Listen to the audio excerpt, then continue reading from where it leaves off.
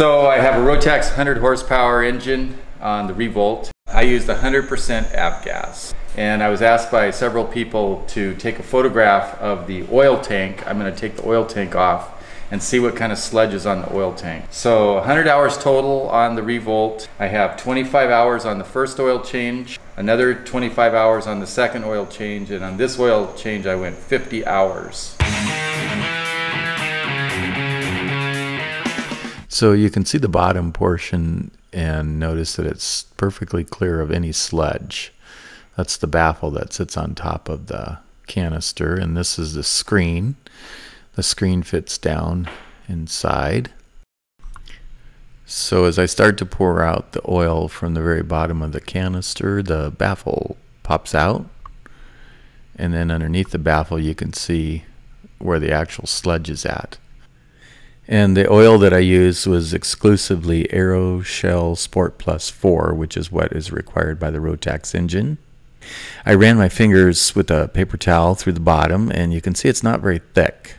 And in my opinion, it's worth cleaning at 100 hours if you're using exclusively 100 low lead.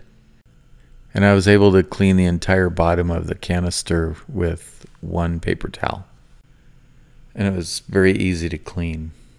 All right, this is the pan or the baffle that goes on the bottom, and it goes up with the, so that it catches the oil. That would be wrong because it wouldn't catch the oil. This is up, so make a crater in there. I put the baffle in the bottom, and now the screen is going to go in. So that just goes down and it sets up over the baffle.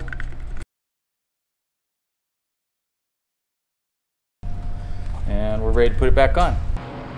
And then we go flying over the Indian ruins. Thanks for watching our video, and if you haven't seen our other videos, check out Larson Adventures. This footage is shot just northwest of Gila Bend in Arizona.